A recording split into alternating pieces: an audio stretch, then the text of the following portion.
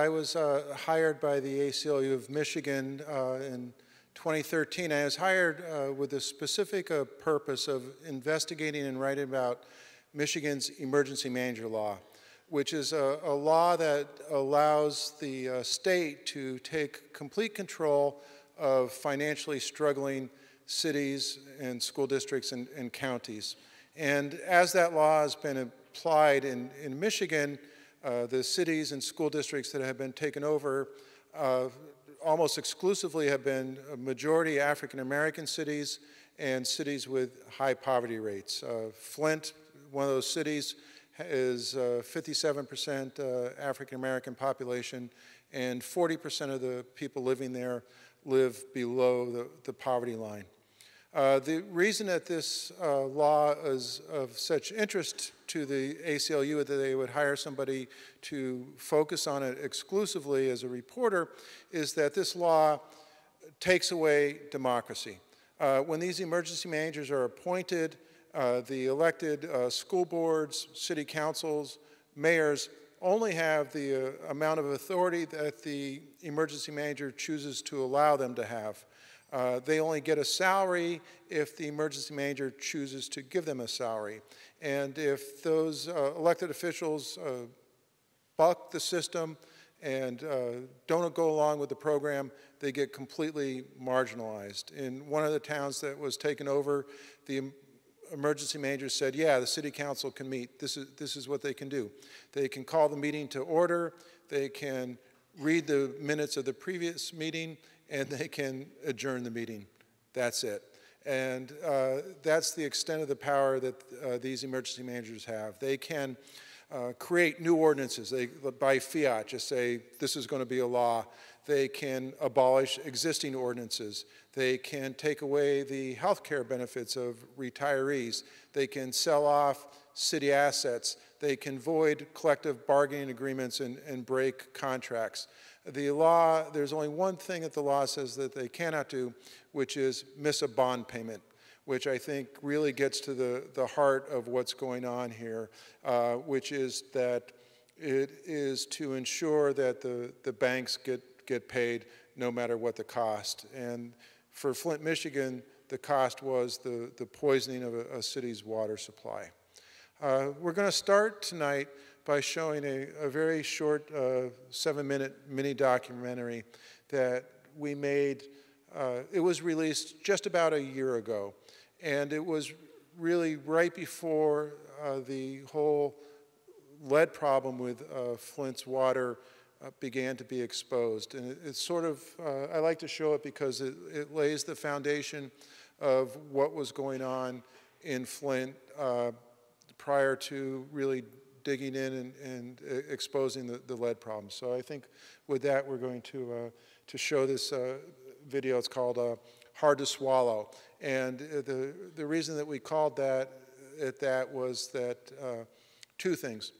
One was that the water itself was hard to swallow, that the decision was made by one of these emergency managers, unilaterally decided that in an attempt to help balance Flint's budget, they were going to get off the Detroit system, which had been providing clean, safe water for 50 years, and use the Flint River as its water source, which around Flint's known as GM Sewer. Flint is the birthplace of General Motors. The other thing that was hard to swallow along with the water was the claims by the city and state that the water was safe to drink. The people knew it was not safe, and so they didn't swallow the lie that it was safe, and they fought relentlessly to get the truth out. And so with that, here's Hard to Swallow.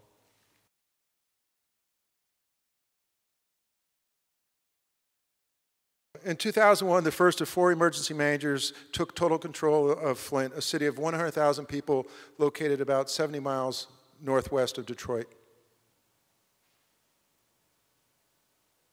The emergency managers were in charge of all aspects of local government.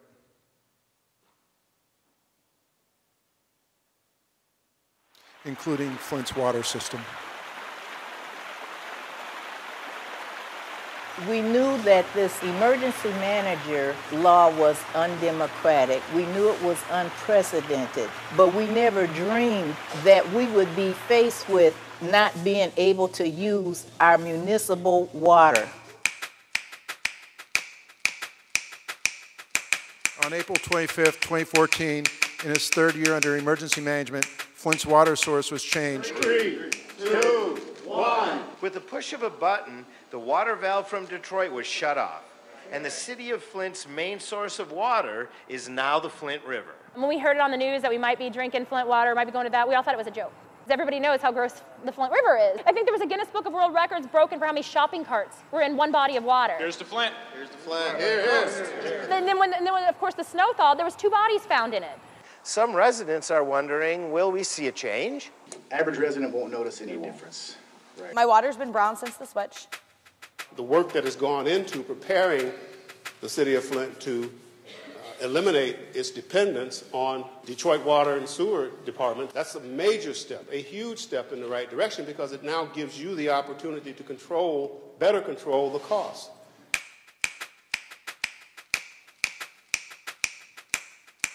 Water bills have continued to rise since the switch to nearly $150 per month for the average household.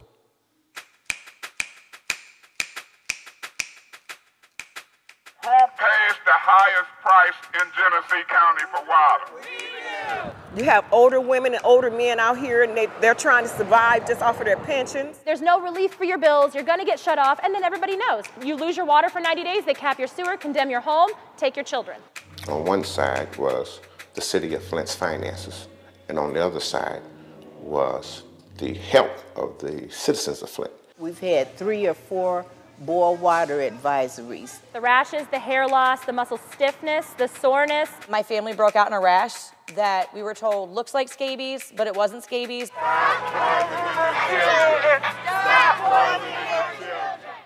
For instance, right now, we don't baptize. If we baptize, we have to go outside of the city of Flint. In May, August, and November 2014, Flint failed state water tests that found dangerously high levels of carcinogenic chlorine byproducts called total trihalomethanes.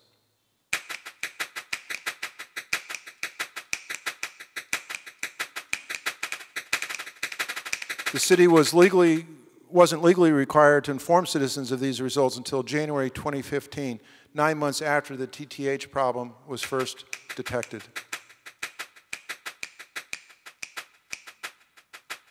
The minute we failed that first test, we should have known. We ran into some bumps, but what did we do when that happened? Didn't tell us. January. You waited. What did we do about that? 7 months. We started immediately to address the problem. Without telling the public. We're telling you now. And when you get to the point where you feel like it don't matter what I say or do, they're going to do what they want to do anyway, that's a sad day for America. City officials say that Flint's water now meets TTHM standards, but residents still report brown, cloudy, or foul-smelling water.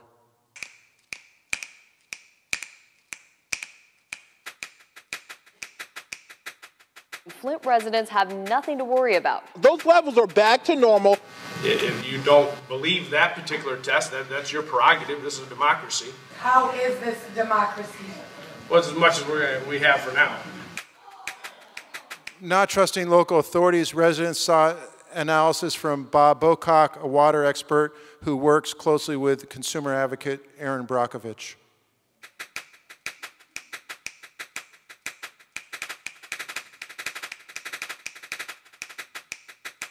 Now we've done research, and that's what's on our website. Link after study after result. We have an old infrastructure. When you change your source water, you disrupt the biofilm that's already built up in those pipes. The pipes are eating themselves from the inside out. After consulting experts, residents sought medical tests and other health problems came to light. Come to find out I have hemolytic anemia, which now we find is caused by copper toxicity. In April, beginning of April, we found out my child had lead poisoning, and that's when the city came out and shut my water off On Detroit, we didn't have these issues. Put us back on Detroit until you can figure out what you're doing and prove to us beyond a doubt that this water is clean and safe. Detroit water, can we hook up again to the Detroit water? Great question, everybody's asking, can we hook up? We can if we have a money tree. You'd be sorry if we hooked up on that, so that's the answer to that question. Do you live in Flint? You are literally in a fight for your life right now. I'm terrified of what, the outcome of this, the aftermath of this could be, neurologically, for my children. We are being saddled with this toxic water because we under a toxic system, under emergency management. Sir, you're killing them, sir. I'm not killing anybody. We feel like we live in a third world country. We're getting poisoned water, and we have no rights. In May 2015, Michigan Governor Rick Snyder declared Flint's financial emergency to be over. The city's fourth emergency manager vacated his position with one final order. Flint officials may not revise any of his previous orders for at least a year.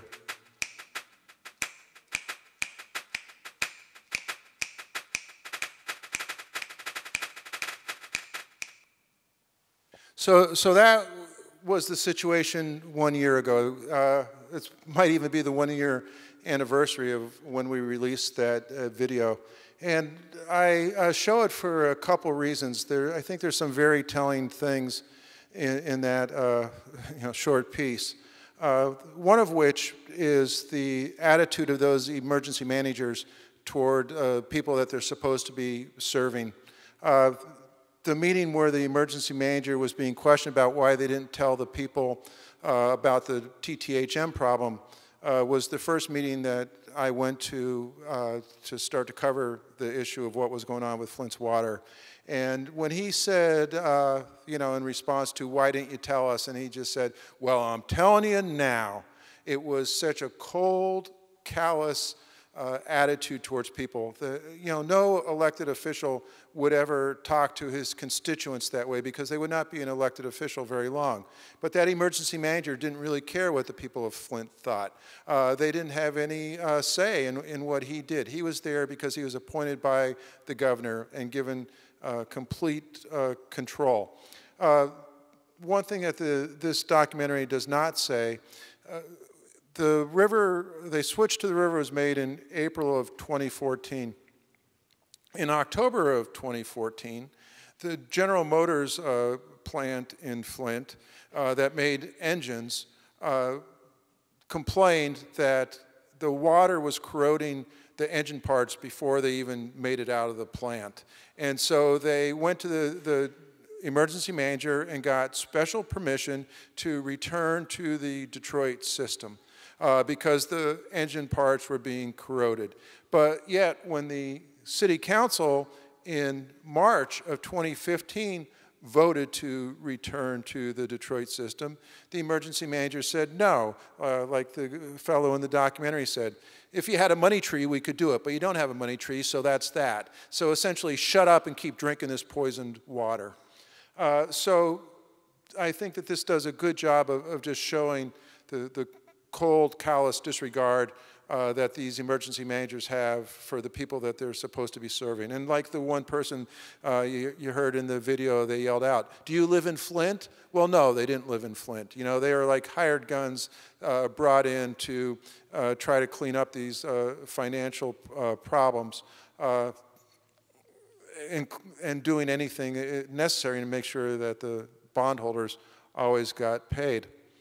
The other thing that is very, very instructive, the one mom, Leanne Walters, featured in this, the one explaining what was going on with the pipes. So that interview was filmed in April of 2015.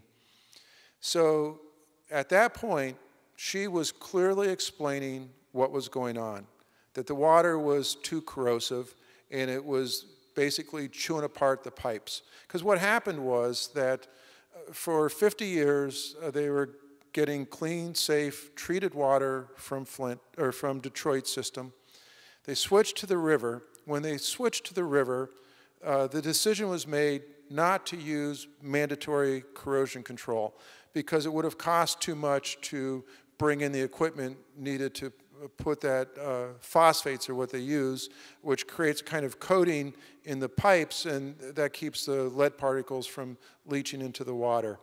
And so she had been talking with people in the water plant. They told her that the corrosion control was not being used. And so here you have a mom, a stay-at-home mom, that in April of 2015 was saying exactly what it was that caused her child to be lead poisoned. The people who are trained scientists, supposed experts in this issue, were at the same time, and for months and months and months after that, claiming that the water was safe. We put out this video. Right around the same time the video came out, there was a water specialist for the U.S. Environmental Protection Agency named Miguel del Toro, who's really the unsung hero in this story. Leanne Walters, the mom, after finding out that her child had been lead poisoned, searched and searched and searched at all levels of government, finding somebody that actually cared enough to do their job and to protect the health and well-being of people. And Del Toro took a personal interest in the case. He hooked Leanne up with a scientist at Virginia Tech University, a guy named Mark Edwards, who is the guy that discovered a lead in Washington, D.C.'s water in the early 2000s, a MacArthur Genius Grant recipient, one of the foremost experts on this issue in the country. Edwards sent sample kits to Leanne. They tested her water, and they took like 30 samples. One of the samples had lead levels of 13,200 parts per billion. So to put that in perspective, to start off, really 0 levels of lead is the only safe levels. There's really no safe levels of lead, especially to young children. You know, for kids, you know, lead is a very, very powerful neurotoxin. You know, for young kids whose brains are still developing, it causes them to have a lower IQ. It causes learning disabilities and behavioral problems. For pregnant women, it can cause miscarriages, so it's just incredibly damaging neurotoxin. So there's 0 safe levels. The federal action level is 15 parts per billion. If you have 15 parts per billion of lead in your water, remedial action needs to be taken. At 5,000 parts per billion, lead in water is considered hazardous waste. So they found out that going into their house was water containing more than 2.5 times the levels of lead that it takes to be classified as hazardous waste. They found this out. Miguel del Toro wrote a memo saying that he found out initially when he asked the Michigan Department of Environmental Quality about the corrosion control, they lied and said that they had a corrosion control program in place when they didn't. They weren't using the mandatory corrosion control. He found that out. Actually, Leanne found that out talking to someone from the water department. She told Miguel. Miguel followed up. Initially, they lied. Eventually, he was able to verify that it was not being used. He looked at the science and said, okay, there are unbelievable levels of lead in this one family's home, but based on the science, this isn't an isolated issue. Anybody that has a lead service line bringing water into their house is likely to have a severe problem with lead in their water. He wrote an internal memo, but being a longtime EPA employee, he was concerned that the memo would get watered down and buried in the bureaucracy, so he gave a copy of it to Leanne because he saw this as a potential public health crisis and felt a real urgency to get the word out. So he gave a copy of that memo to Leanne, knowing that Leanne was not going to sit on it. Because we had just done this documentary, taken seriously the concerns and frustrations and problems being expressed by the people of Flint, Leanne gave that memo to me. And we published it, and we wrote a story about it. I talked to Miguel, I talked to Mark Edwards, who explained the science. I tried to talk to the state. They refused to answer my questions. Subsequent emails show that they were talking about, this guy from the ACLU that kept calling, wanting to ask questions about what was going on. He identifies himself as a reporter, and they put the word reporter in quotes. They didn't consider me a legitimate reporter, and they didn't consider it, worthwhile to answer my questions.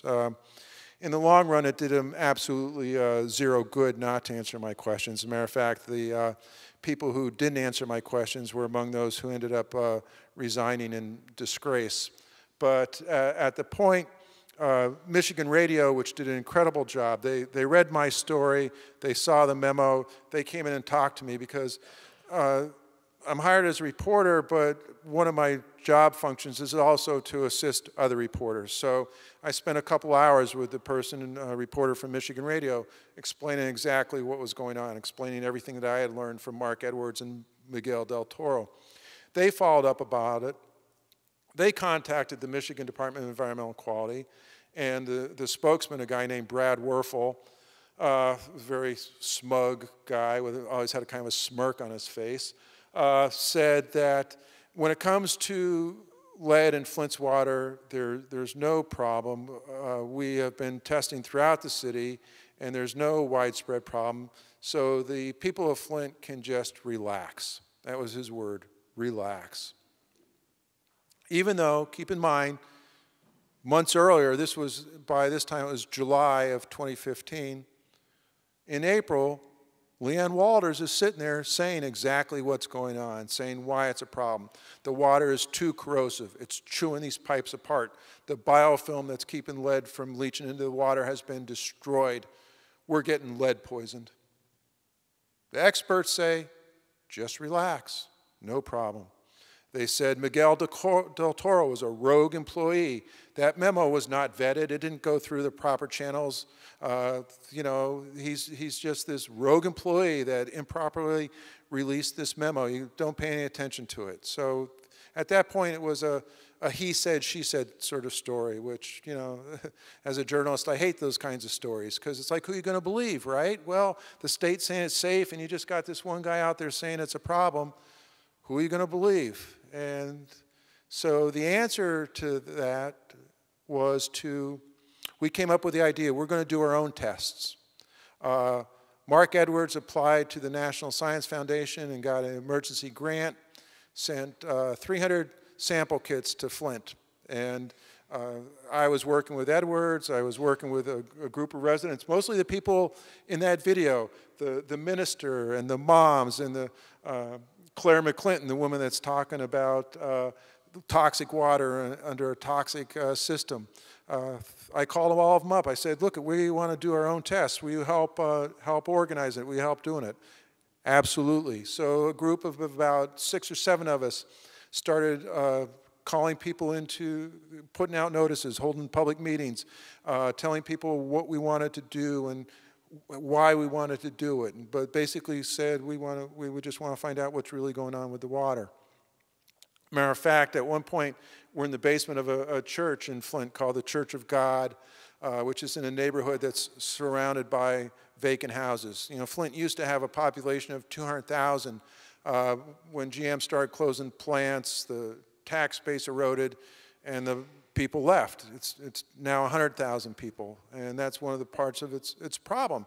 It just has an infrastructure for a city of 200,000 people, and just 100,000 people, 40% of whom live in poverty, to try to support it. So it's just a poor, poor city. It's not that they're mismanagement or they don't know how to run government.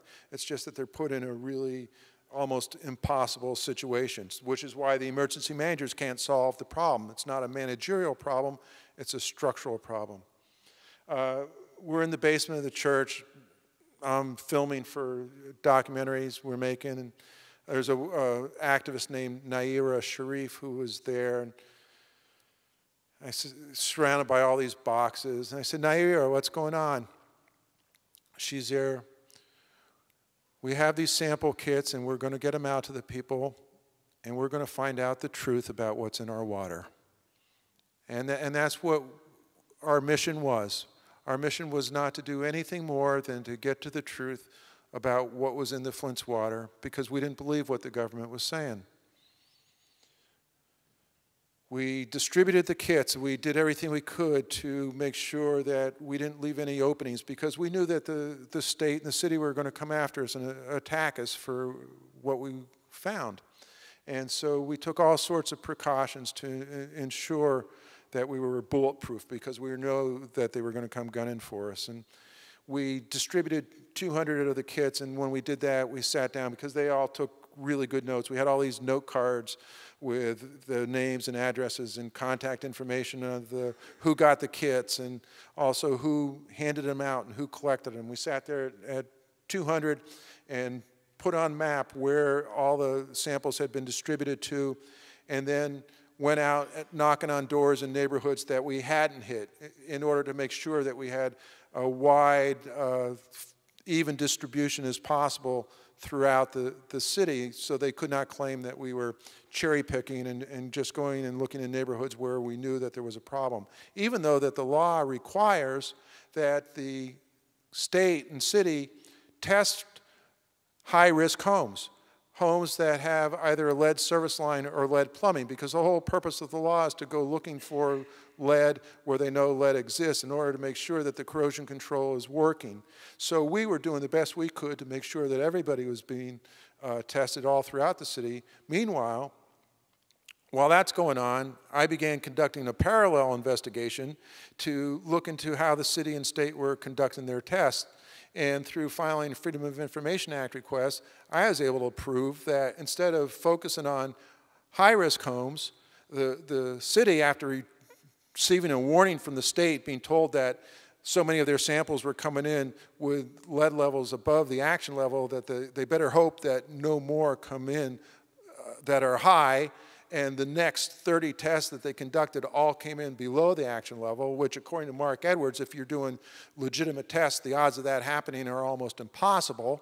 And the reason it happened is because I was able to prove that they were focusing their testing on areas of the city that they knew was going to produce low results. So they were cheating, and they were cheating in a lot of ways in order to make it appear that the water was meeting federal standards. And then they were using those tests that they cheated on to assure people that their water was safe. We did our tests. We found that the levels of lead were much higher than what the city and state were claiming, and much higher than what the federal action level was. The response of the state, just like they attacked Miguel del Toro, they started attacking the credibility of Mark Edwards, a guy that's impeccable ethics, you know, one of the best guys that you could ever meet, a gutsy guy, but absolutely ethical. Brad Werfel again sent an email to a reporter talking about Edwards and his team. These people have a habit of pulling this rabbit out of this hat wherever they go, basically saying that they were falsely creating high lead results in order to somehow gain from it, when the truth was just the opposite, that they weren't the ones that were cheating. It was the government agencies that were cheating. But they, again, throughout this whole thing, the MO of the state was to deny there was a problem and attack the credibility of the people who were trying to tell the truth. And that's not just my opinion. Eventually, the governor was forced to appoint a task force to look into the whole source of the crisis. And his own task force said, the Michigan Department of Environmental Quality throughout this crisis has spent its time and energy attacking the credibility of people who were eventually proven to be telling the truth, rather than actually doing their job, which is to protect the health and well-being of the people of Flint. We held a press conference September 15 on the front lawn of the Flint City Hall. Mark Edwards got up there and said, this is what we found in terms of lead. This is why it's happening. They're not using corrosion control. The Flint River's highly corrosive. Anybody that looked at this for 5 minutes could have predicted this would be the results by using this highly corrosive water without having corrosion control.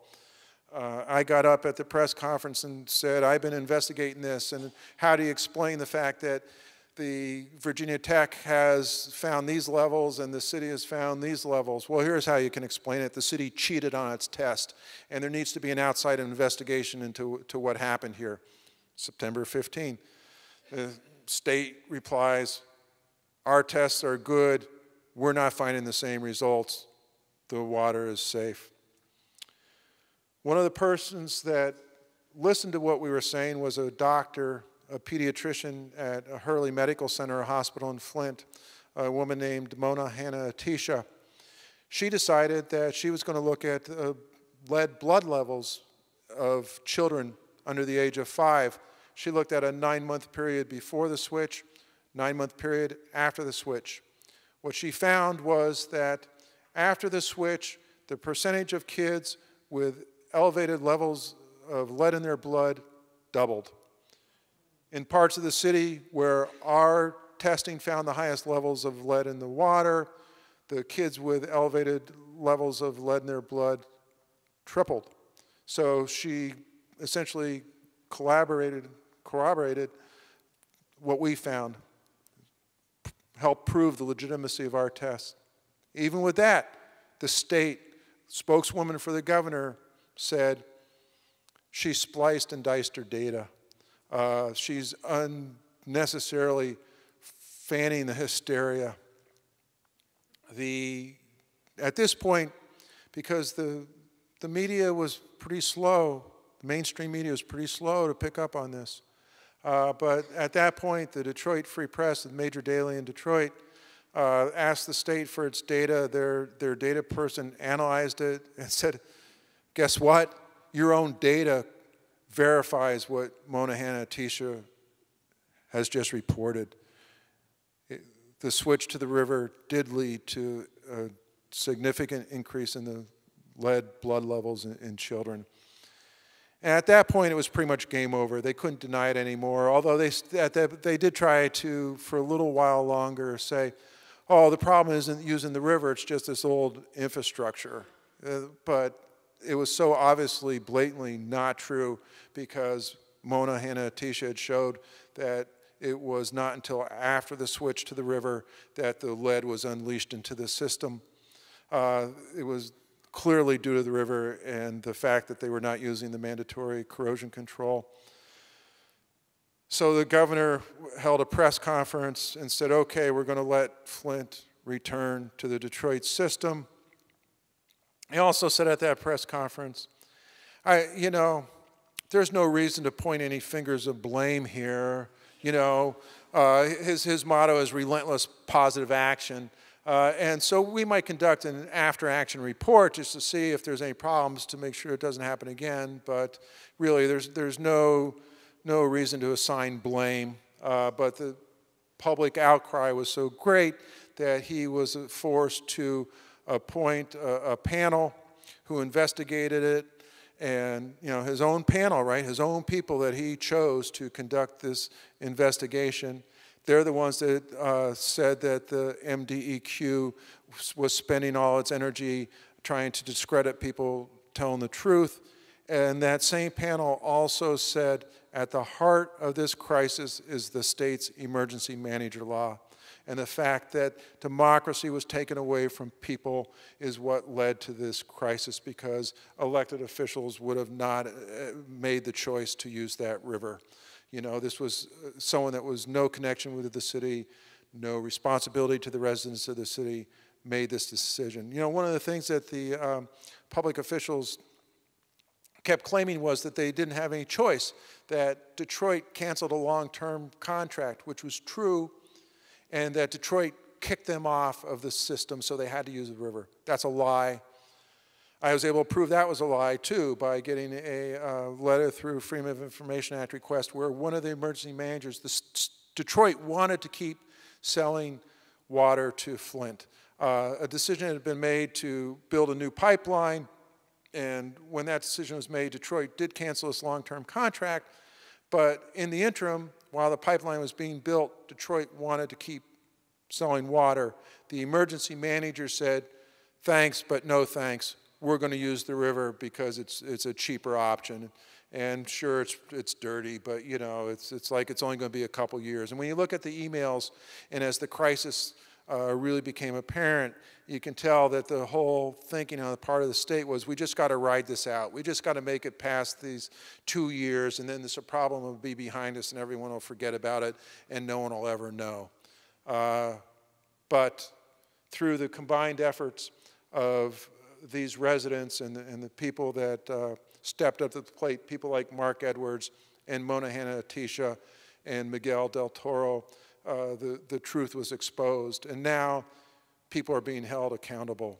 You know, the governor who said there's no reason to fix blame has been under a tremendous amount of fire. 3 officials, 1 who works for the city and 2 who work for the state, have been charged with criminal felony charges. 1 of them has struck a plea deal and has agreed to cooperate.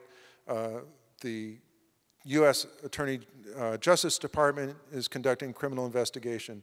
The FBI is conducting criminal investigation. The Criminal Investigation Unit of the U.S. EPA is investigating. The State Attorney General is investigating. And the Genesee County prosecutor, where Flint is located, is doing a criminal investigation. 3 people have been charged. Also, just this week, civil suit has been filed against 3 of the engineering firms that were involved in the switchover. They've been hit with a civil suit that could end up in penalties of hundreds of millions of dollars for their role in the crisis. So there is a lot of blame is now being affixed, and it's by no means over. The State Attorney General says with certainty that more criminal charges are coming. And so the story is far from over. We made a full-length documentary, a 45-minute documentary, and one of the people in it is Claire McClinton, who, I love Claire, you know, she's just like, no BS, right? Claire just lays it out. And we concluded that second documentary, which is called Here's to Flint, after the scene in this where all those officials are raising up their glasses of water saying here's to Flint when they did the switchover. The person I made the film with, Kate Levy, who's a very talented filmmaker, has a pretty ironic outlook on life, and so she was pretty adamant that, you know, we had to call our documentary Here's to Flint. We conclude that documentary with Claire saying, stay tuned, this story is not over yet. They poisoned the wrong town. And they did poison the wrong town. The people of Flint are incredibly resilient. But it's also tragic. I think that the water's still not safe. It's more than 2 years. They've been poisoned. They've been lied to. Their property values have been devastated. I mean, try selling a house in Flint. Who's going to buy a house in a town where the water's poisoned, right? They've gone through all sorts of financial hardship. They've gone through having to live on bottled water. You know, try you know, existing on bottled water. It's, you know, impossible to do in a way. And all the guilt of you know, knowing that your kids are going to be damaged. I mean, the damage of lead is irreversible. These kids are harmed for their lives.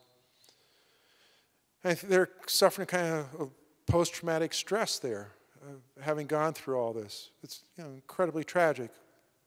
Tragic really beyond words. And it's still going on. It's kind of hard to talk about good things having come from a tragedy like that, but you know, the EPA was on the verge of relaxing its lead testing rules. As a result of Flint, there's been a 180-degree change, and now are looking at tightening them up. And as Essex said in the introduction, it's now on the radar all over the country. People are asking questions and paying close attention to what's going on with their water, and they're finding lead in the water of a lot of schools they're testing. So, you know, Mark Edwards told me at one point, the biggest concern is not having lead in your water. The biggest concern is having lead in your water and not knowing about it. And when we held our press conference on September 15th and told the people of Flint, your water's not safe, that was a major milestone and a major victory, because really from that point on, the people knew that there was lead in their water and it was not safe. And so from that point on, the poisoning of people was stopped. And now throughout the country, poisoning is being stopped. So in that way, it's a very heartening story. But it's also a heartening story in that this happened because the people of Flint were relentless. Like Nairia said in the basement of that church last summer, we're just here to find out the truth about what's in our water. And that's one of the bottom line lessons that I hope people take away from this, which is the importance of the truth. And that's why I'm an investigative reporter. That's what my job is to try to help uncover and expose the truth. And that's what the people of Flint wanted to do, which was to uncover and expose the truth. And one of the takeaway lessons from Flint is what an incredibly powerful thing that the truth is. And so I think at that we can move to the question and answer part of tonight's program. But thank you very much. First thing, let me take you back a bit, because we've all focused on the Flint water story. Many of us, when the national media finally got on the story, have had a chance to see it. But finding the Flint water story wasn't what you were really after, right? No, when I started my job, the last thing in the world I imagined would be that I would be writing about the lead contamination of a city's water supply. My job was to investigate and write about what was happening with the emergency manager law and what were the consequences of this law and what happens when you take democracy away from the people. When I first started talking to Flint, one of the major concerns was the cost of their water. You saw $150 a month for a family of 4. And you have to remember, Flint is in the heart of the Great Lakes. The Great Lakes contain 20% of the world's fresh surface water. The largest supply of fresh surface water in the world is the Great Lakes. Flint's in the heart of it, yet people could not afford to drink it because the problem is this aging infrastructure and having a poor population, a depleted population that cannot afford to maintain it. And so, all these issues were swirling around. But you're right, when I first started writing about this, it was not set out to write about the problem with Flint, the lead in the water. But that's where the story took me. That's what journalists do, right? You sort of get on the trail, and then you keep following the trail, and that's where the trail led me, was to write about this lead issue. Your reporting clearly uncovered that there was a very deliberate cover-up.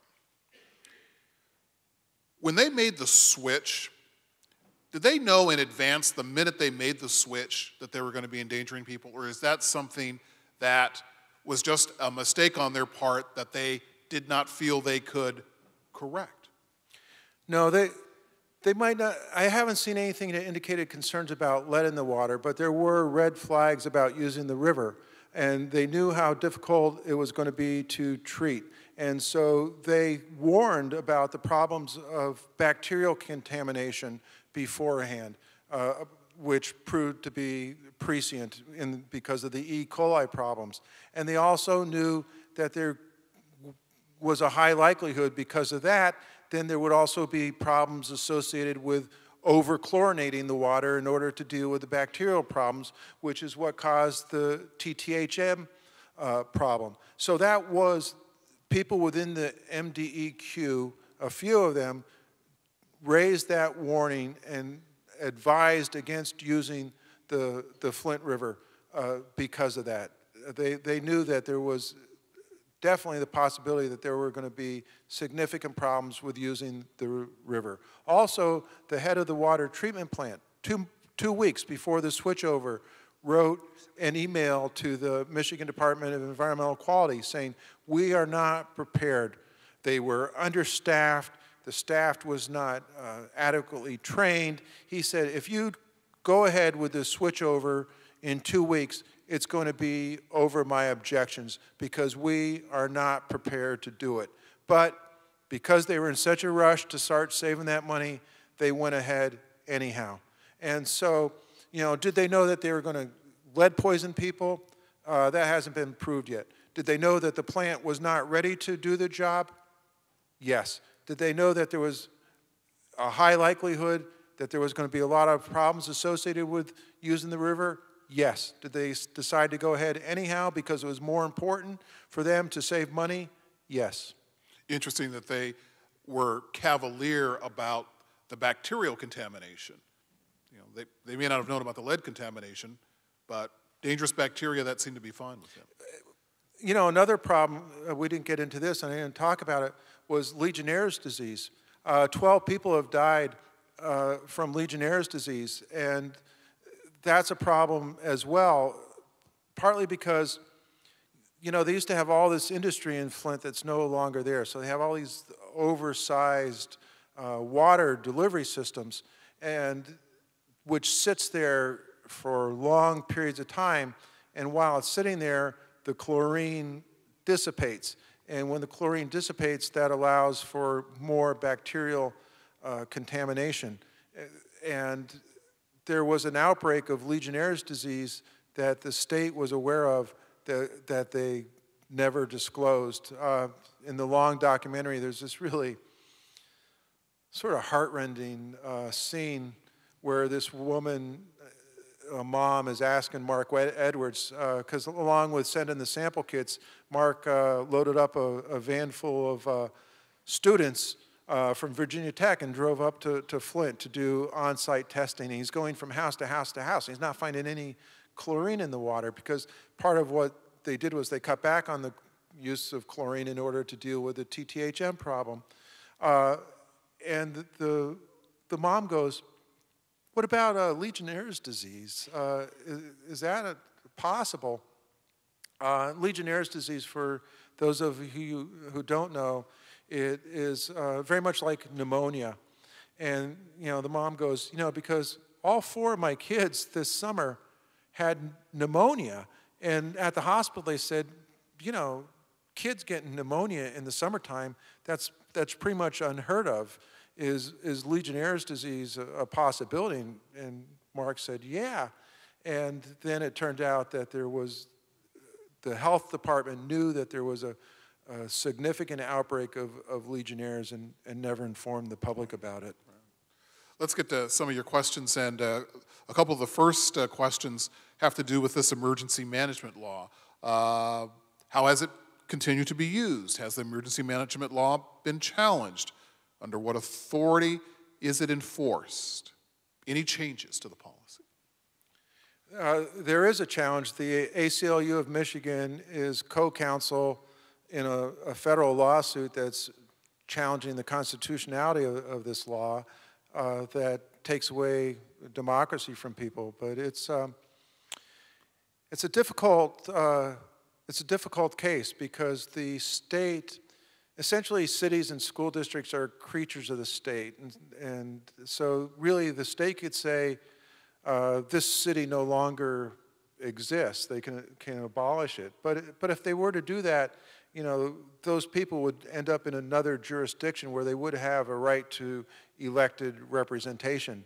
What they're doing is the city continues to exist, but they're taking away democracy. And so there's good hope that eventually that they will be prevail. But the state's fighting them tooth and nail to protect this law.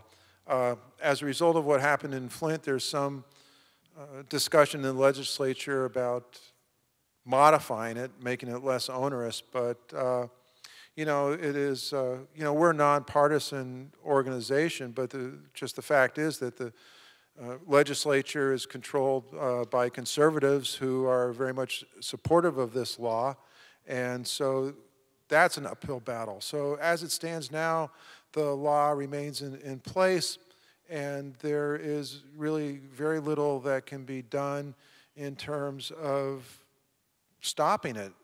Right now, it's rolling on.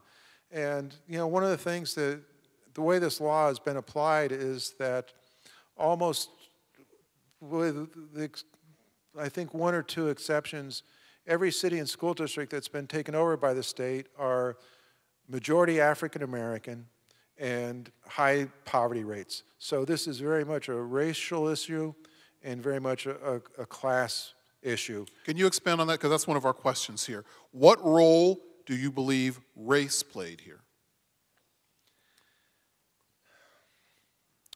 Well, I mean, it's just on its face. It is being applied to cities that are majority African American.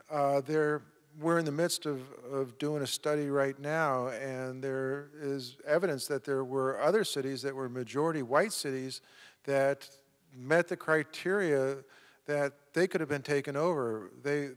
But they weren't. So that's one way that race plays a role. And here's another way. And it's, you know, talking about race is, you know, sensitive thing, and especially for a white person to be talking about race. But I can tell you that one of the reasons that this law has been able to go the way it has is that there are a lot of people that live in the suburbs of Detroit that are racist. And they have, the mindset is, and I'm sorry if this is offensive, but the mindset is those people can't handle their own business, right? They're either inept or corrupt. And so they justify in their mind having the state come in and take it over because of their racism, that they believe that people of color are not capable of self-government. And that's a very difficult thing to say, but I think that that is, in my experience, absolutely true, unfortunately. What, if any, progress has been made in retrofitting the Flint water system, replacing the damaged lead service lines from the street to the houses? Almost zero at this point. So what are people doing? They are either using filtered water or drinking bottled water. And if you are a parent of young children or pregnant, you're being instructed to just use bottled water. Although there just a study was done that showed that filtered water is safe to use, but the water itself is still not in compliance with federal regulations. It's still, lead levels are still too high. So, you know, people are continuing to have to, even though they're paying these extraordinary costs for this water, it's still not safe to drink.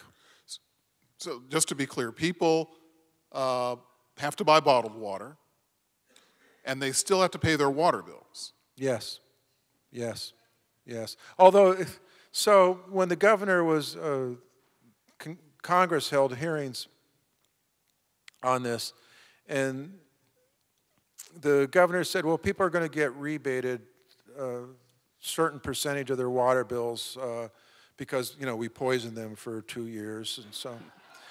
So what we did was we calculated out like how much water is actually used for cooking and how much water is used for drinking as opposed to how much water is used for showering and how much water is used when you flush the toilet. So, you know, we think that based on all that and, you know, with a little leeway that people should be rebated 67%.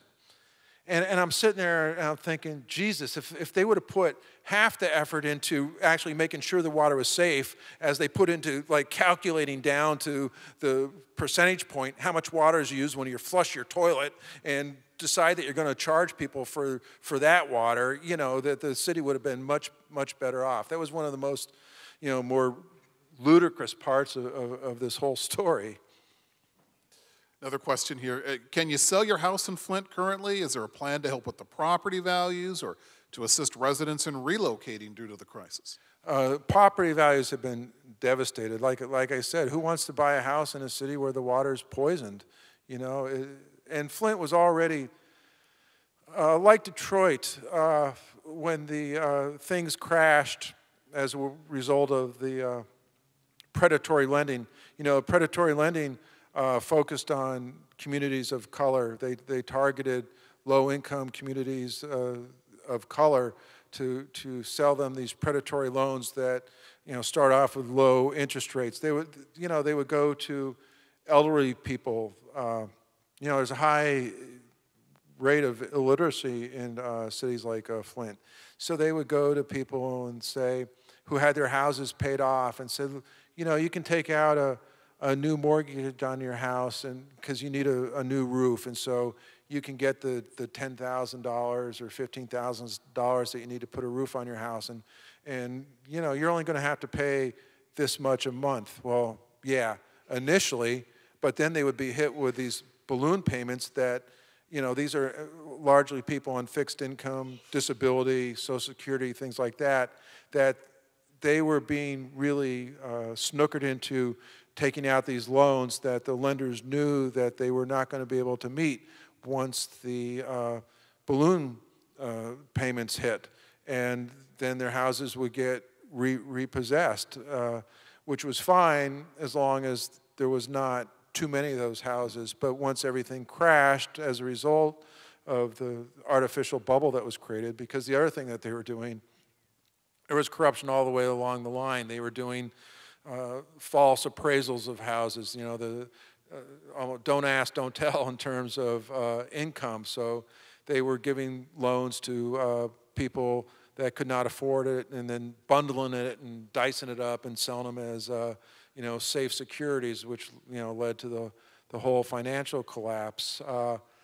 So these low-income, high minority communities were just devastated, and housing values were devastated.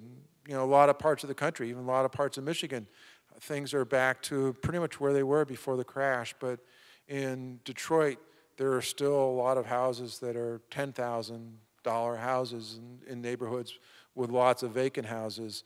And it's the same way in Flint, but as bad as they were before, they're even worse now because people literally cannot sell their houses. And there is no, at this point, no compensation for those people. There's class action lawsuits that will have the goal of trying to compensate them for that, or for, you know, all the plumbing that was destroyed, all the water heaters that were destroyed because of this corrosive water, you know, all the dishwashers and washing machines and ice makers and washing machines. It's interesting that you bring up the machinery, because I hadn't really thought of that.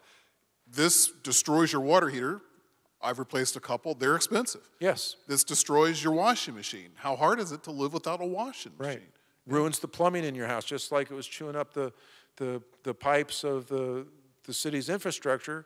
It's chewing up the pipes in people's homes because it was so highly corrosive.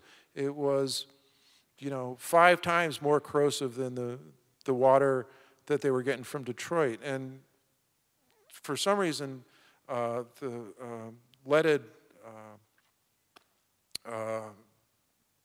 I'm blanking on the word, but when they do the joints, when they solder, the leaded solder, it's even more corrosive. It's like 19 times more corrosive. And so it would like absolutely tear apart those joints. And so, you know, all kinds of incredible damage was done to the internal plumbing in people's homes. And so you have a situation where you have a home that's worth $10,000 and it might cost $15,000 to replace all the plumbing in the home. What do you do in a situation like that? It's really unbelievably difficult situation to address. A couple of related questions here. Have any of the managers been indicted? And what's the status of the governor? Why hasn't he been arrested?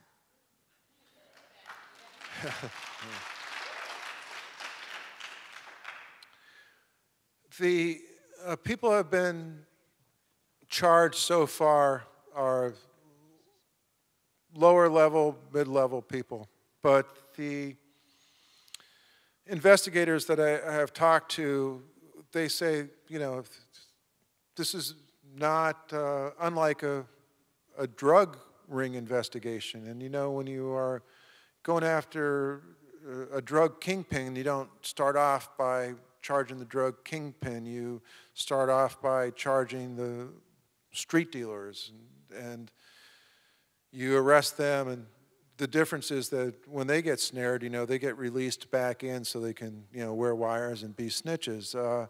In this case, it's known who's arrested. It's publicized, but one of the people that has been arrested so far has cut a plea deal and has agreed to fully cooperate with investigators. And so they're working their way up the ladder, and the investigations are not over yet. The reason the governor has not been charged, part of it is that, you know, he had kind of a firewall around him. He had his inner circle who were getting and receiving emails on this, but so far there has not been anything that directly links the governor to this. Although,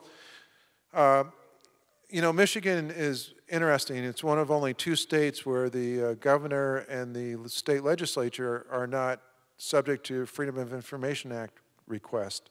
Although that's one thing that's changing. There's now legislation moving through the legislature that's trying to change that as a result of Flint. But as a result of the public pressure, the governor has been releasing emails from his office and from all state agencies. And there was one email, excuse me,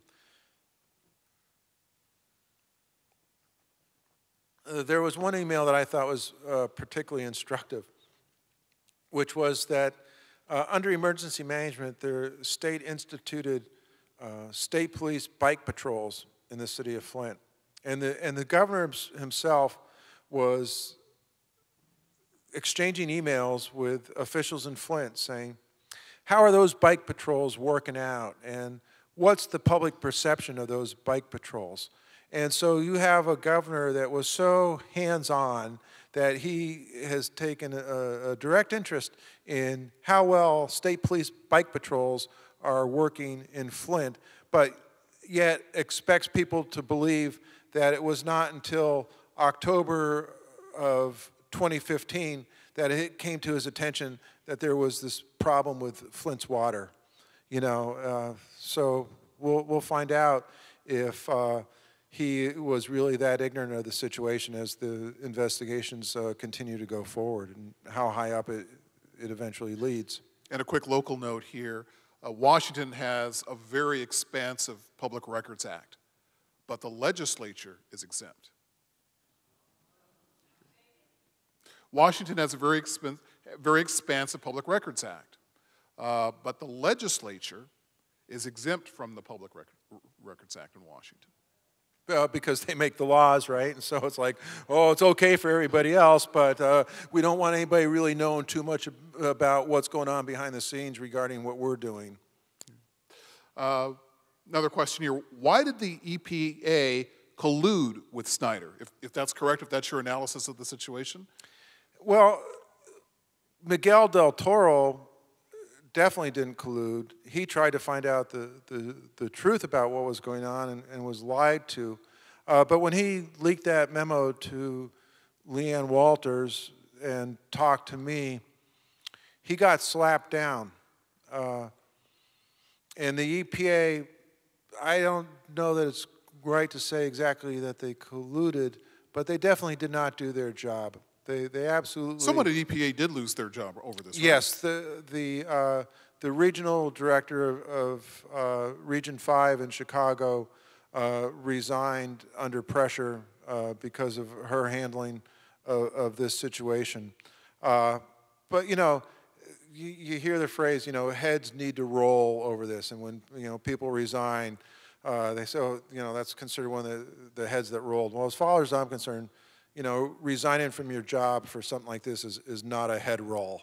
You know, going to prison over something like this, that might be a head roll. But just quitting and getting your pension is not really an adequate price to pay for lead poisoning a town. Another question. Seattle is about to publish its annual water quality report. How much can we rely on these reports? The questioner says, I personally have seen significant differences between this report and the analysis done by impartial consumer advocacy groups. Well, I think that you need to contact your local media and ask them to step up and do their job, and ask them to FOIA the homes that are being tested, ask them to FOIA the documentation that proves that the homes that are being tested are high-risk homes, ask them to FOIA the protocols that are being used to see if they're doing what they were doing in Flint, what they've been doing in other places is something called pre-flushing, which the EPA protocol for testing says that water has to remain stagnant for a minimum of 6 hours, and there's no upper limit on how long that water can sit there stagnant before it is sampled. So if you've run the water any time in the previous 6 hours, that does not meet the protocol. Correct. But what people in Michigan were being instructed was that before you let it sit stagnant for 6 hours, run it for 5 minutes. That gets all the water out of your system and brings in the freshest, cleanest water from the water main. And then they would say, and it shouldn't sit for more than 8 hours. So they created the most narrow window possible of 6 to 8 hours in which they would test. If you didn't pre-flush and you went away for the weekend, it could be sitting there for 48 hours or more. That's totally legitimate to test that, and that's real world conditions. You go away from the weekend and you come back, and the first thing you do is you make a pot of coffee or something, right?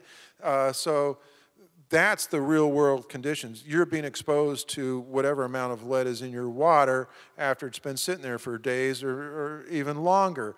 What they were doing was creating this artificial, most narrow window possible by pre-flushing on the front end and putting an upper limit of 8 or 12 hours on the back end as a way of, guaranteeing that, minimizing the amount of lead that's going to be detected when you test for it. So really, if you want to have security about the job that's being done, you really need to demand your local media step up and ask for the protocols, the testing protocols, ask them for the records, because they need to verify that the homes that they're testing are high risk. So how did they verify? How do they know that there's a lead service line in those homes that they're testing? How do they know that there's lead plumbing in those homes that they're testing? If they can't provide those documentation, then you need to be concerned about the results that they're producing. And I don't know the answer to this, something as a reporter to look into. When Seattle does that water quality report, I'm not sure that's a test of water quality that comes out of your faucet. I think that's the test of water quality that they send to your faucet, which is, really great water when it leaves them, but then when it gets to you, that's the question, right? Well, there's different kinds of water tests, and definitely what they test more frequently is the quality of the water as it's leaving the water treatment plant. But they are required to periodically do lead tests. And so, that information is out there, and the protocols for doing that testing is publicly available information. But I mean, what they were doing in Flint, they kept saying, every time that we tested the water for lead, it came back, no detect. But that was the water as it was coming out of the water plant. That's not where the problem was, as Mark Edwards said. The problem is when that corrosive water sits in those lead service lines, and is it being treated adequately to prevent those lead particles from leaching into the water and eventually getting into people. A couple of questions from the other perspective. Did the emergency manager have a choice? Was there really any money for a city that has no money? You know, did the emergency manager really have a choice here?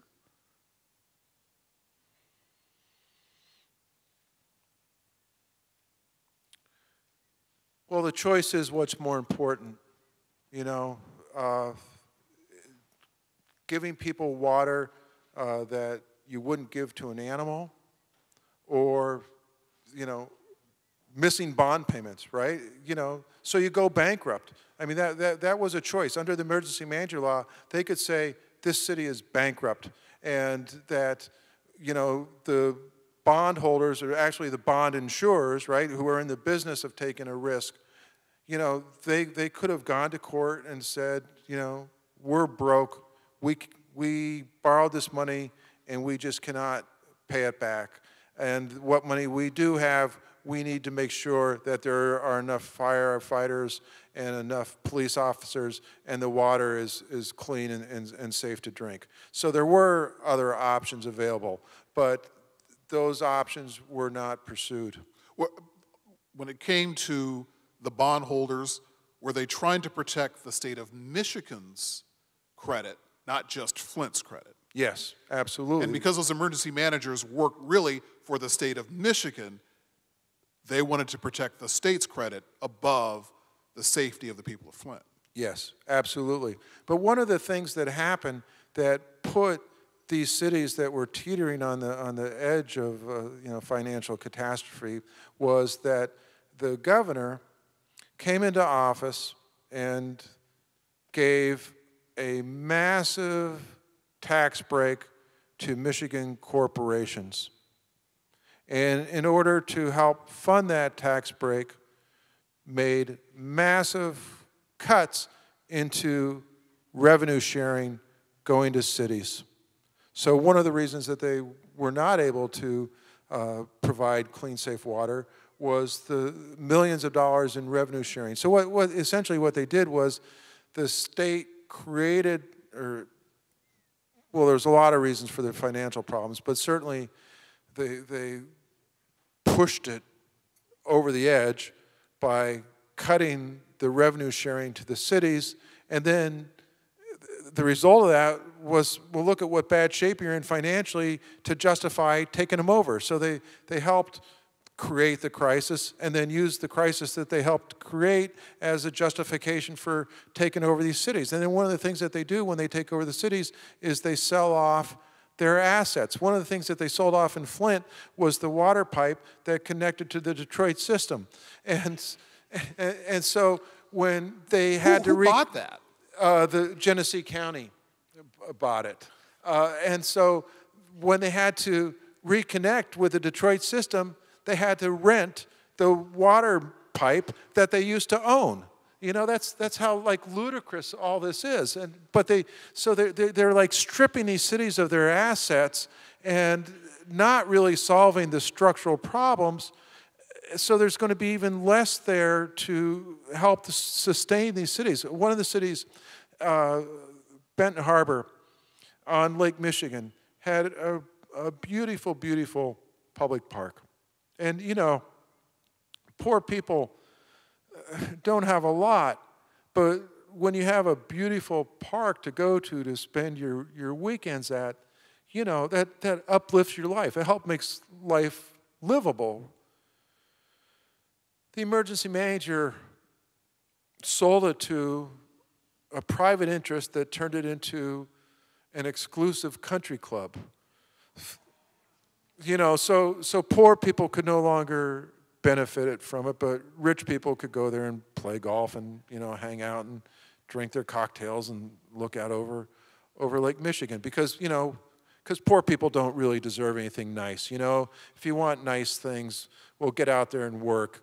And if there's no jobs for you, well, tough luck. Well, in light of what you told us in the last 5 minutes, this question seems a little out of place, but I'm going to ask it anyway.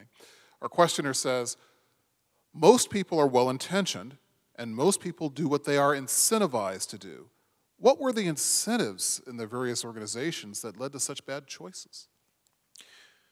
The incentives were, on the part of the emergency manager, to balance the budget at any cost.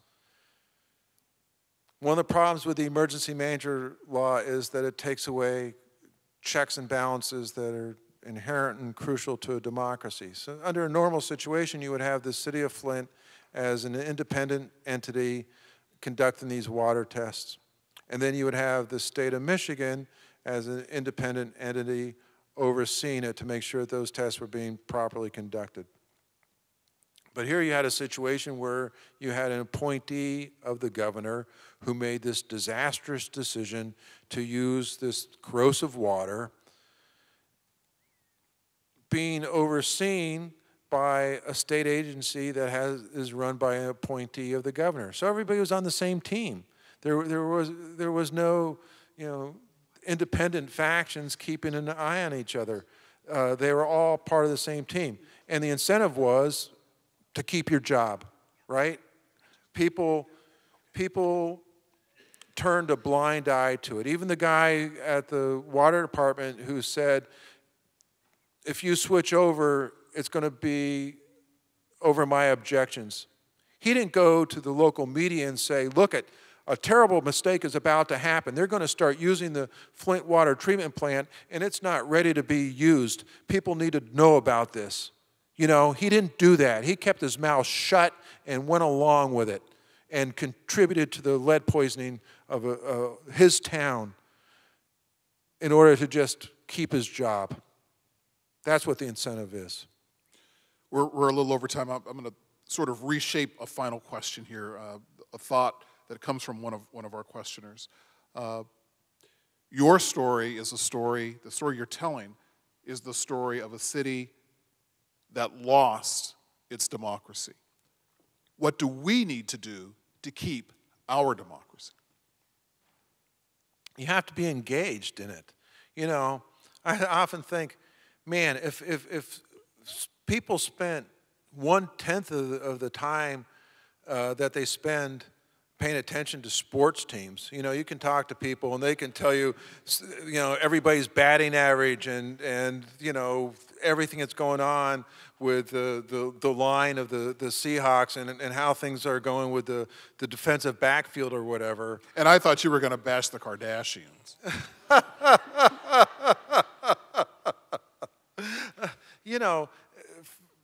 Democracy is not a spectator sport. Democracy is a participatory thing.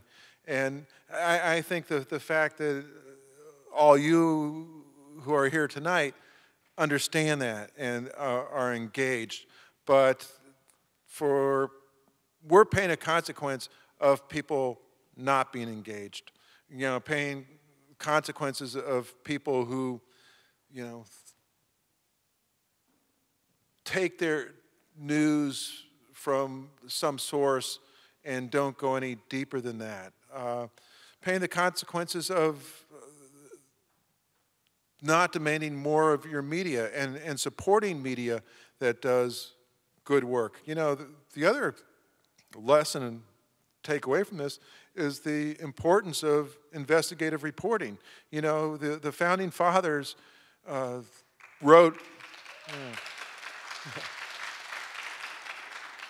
the Founding Fathers put freedom of the press in the First Amendment for a reason, because that's the other leg that makes democracy work, knowing that a free, independent press is there to hold government accountable. But, people need to support news organizations, or as it is now, nonprofits that are doing good investigative work. And so if you want democracy to work, you have to work at it. Curt Guyette, thank you very much. Yeah. Thank you. Thank you.